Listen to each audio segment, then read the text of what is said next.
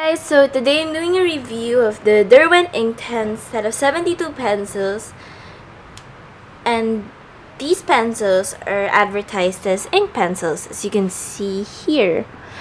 They're not watercolor pencils, and I'll go on more about the difference that later. So let's see what we got.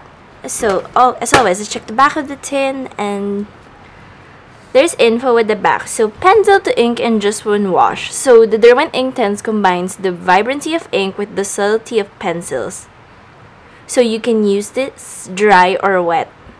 You can blend, and it comes with an outliner or a non-soluble pencil. Made in the UK, and let's see what's on the inside. So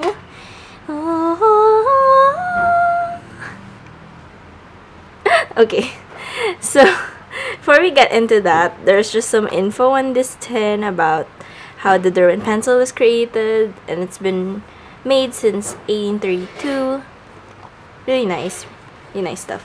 And here are the pencils. There's actually two trays, and let me just adjust the camera so we could see. Okay, so this set is really big, and like my Polychromos review, the set is so big that it can fit in the entire page. But yeah, this is basically how it looks like.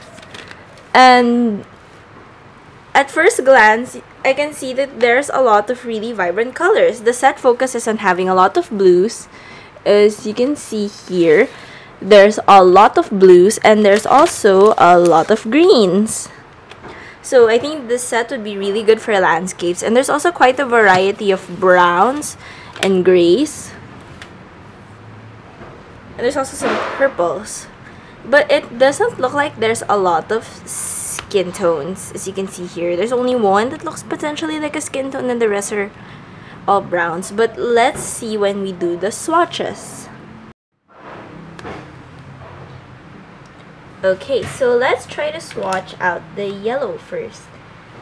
Okay, let's grab this Sherbet yellow, and we're gonna use 1/2 of this paper for this side and the other half for this side. So it's divided into two, and you can store it like a folder. The colors don't get messy. So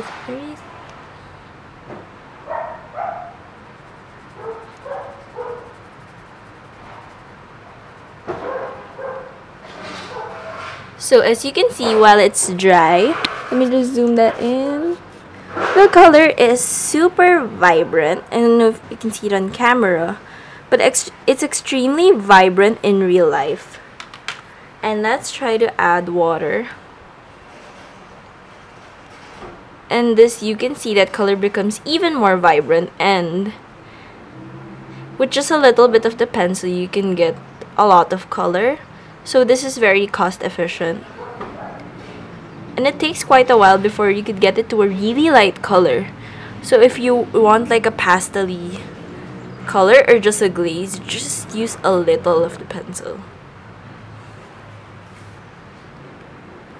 As you can see there, this is while it's dry, and this is while it's wet.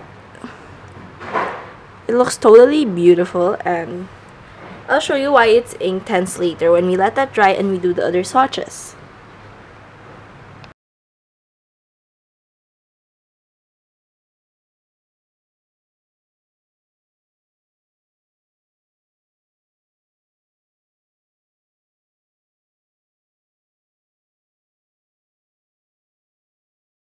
Okay, now let's zoom in and take a look at this last color. And as you can see, my handwriting is horrible, but yeah, it's Derwent Inktense's outliner pen. And basically what this outliner pen promises is not to smudge or blend when exposed to water. So you use this to outline your drawings, and let's test it out. And I'm adding a lot of water, and I'm considerably rubbing hard, and it kind of still smears a bit, but it's a very faint grayish outline. It kind of softens it up, but it doesn't make your work messy. So this is really good for outlining your works. As you can see, I'm rubbing really hard, and I'm adding lots of water, and it's not really budging that much. You can see this is still darker than this, but there's still a bit of smudge, so I recommend not putting this on too thick or not rubbing so much. And let's zoom out again. And okay, so these are the colors in the Inktense line, and I'm not sure if it's visible in the video, but there are a lot of really bright colors in this line. It's difficult to get pastel colors unless you use a really tiny amount of pigment, but that's good because you can conserve money and use less of the pencil. It gives you more product. But one constructive criticism I have is that a lot of these colors are really similar. Like these three yellows are pretty indistinguishable. These two oranges have really slight differences, and a lot of these reds look quite similar. And one thing to note the Inktense is that these colors are super vibrant, dry. And this might be a pro for you if you like really vibrant and really dark colors. But if you're planning to use these dry, just note that you'll have trouble getting really light colors unless you have really light pressure or you augment it with a different set of colored pencils that are less intense, like some Prismacolors or Polychromos pencils. There's a lot of colors that look similar, so I think you can get away with just getting maybe a set of 36 or a set of 48. You won't be missing out on a lot. And there's not really a wide selection of skin tones. If you use these just dry, nothing looks suitable for a skin tone, except maybe a really light orange and brown.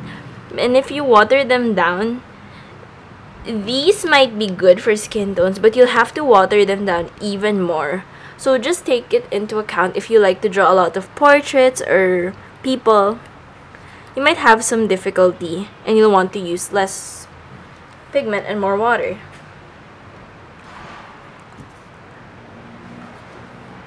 So we're going to move on to the demo, and because I'm reviewing the pencils as opposed to the Inktense blocks, I'll be using a combination of wet and dry techniques.